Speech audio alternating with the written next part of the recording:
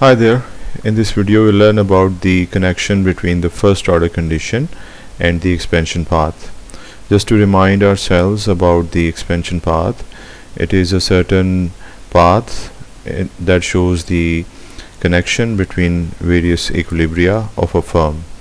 Here we have labor on the x-axis and we have capital on the y-axis, and we can see that there are various isocost lines. First one is AB, the second one is CD, and the third one is EF.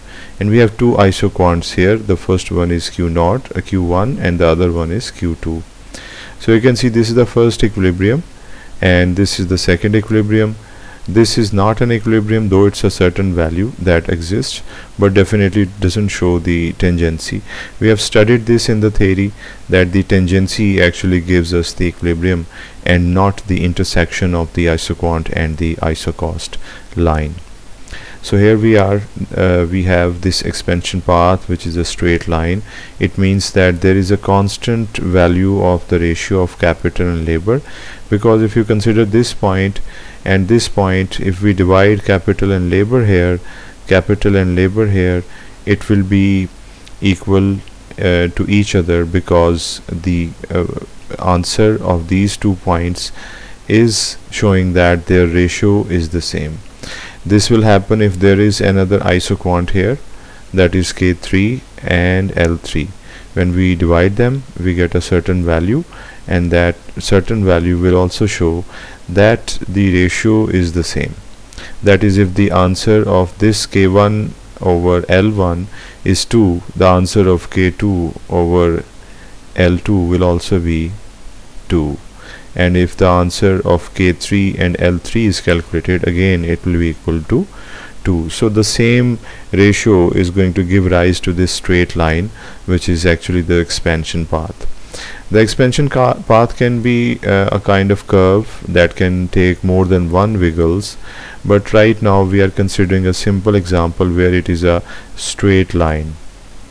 So basically, if we turn our attention towards the mathematical background of it, it is basically showing us the comparative static aspect, because in the comparative static analysis we have the option of comparing two static points, which in this case can be this equilibrium and that equilibrium and this equilibrium. So there are a few equilibria here that we can compare with each other, and they are static equilibria since the dynamic dimension is not there.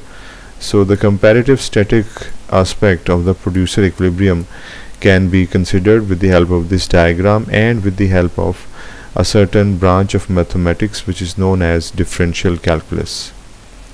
Then we have with fixed ratio of PK and PL, we already have seen this, demonstrated this, that the ratio of these 2 points and the other 2 points and so on will be the same, and that depicts that the postulate successive increases of Q ascend to higher and higher isoquants. So as we go to higher isoquants, for example Q1, Q2, and somewhere here will be Q3 and Q4, it will show the same ratio of the capital and labor. So a slight difference should be noted, that here the ratio is not just of capital and labor, it is also of the price of capital and price of labor. So this is also considered to be constant. So no matter the higher isoquants occur, the ratio of the prices will also remain the same.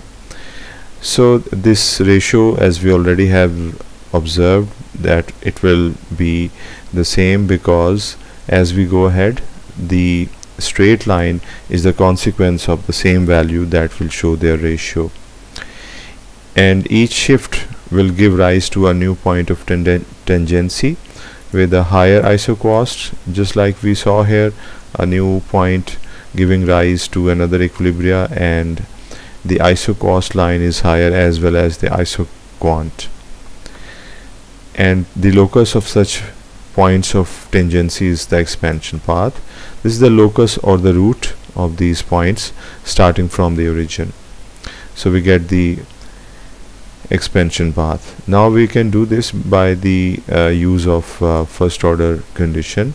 We remember that the first order condition is equal to this, and that is the point of tangency of the isocost line and the isoquant.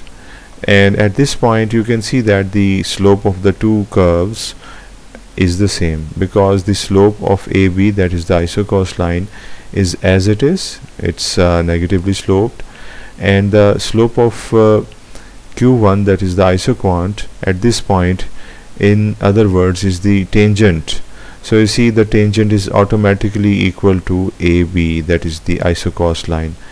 So since it's a curve and it can have different slopes, for example here it will have a higher slope, we can make a tangent over here, and we can make a tangent over here as well, and that will give us a lower slope.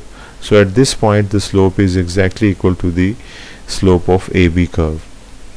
So these two values will be the same. PK over PL is the slope of the isocost line, and MPK over MPL is the slope of the isoquant, the ratio of the marginal products of labor and capital. So we start with the standard form of a production function. It is this, that is Q is equal to A K alpha L beta. This is actually the Cobb-Douglas production function. So MPK is equal to this, that is the derivative of the production function with respect to capital, and this will be the answer of it. And MPL is there, it is also equal to the derivative, but this time with respect to labor, and this will be the result of it. We know how to take the derivative, so we have done this. It is done symbolically.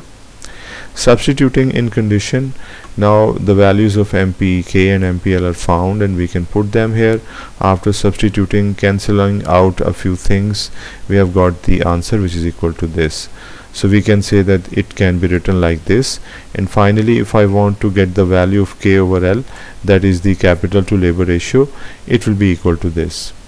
Because we were eyeing the capital to labor ratio here, it's an important variable, because in the real life it can also tell us about, if the answer for example is 5, it means that every unit of labor will have 5 units of capital.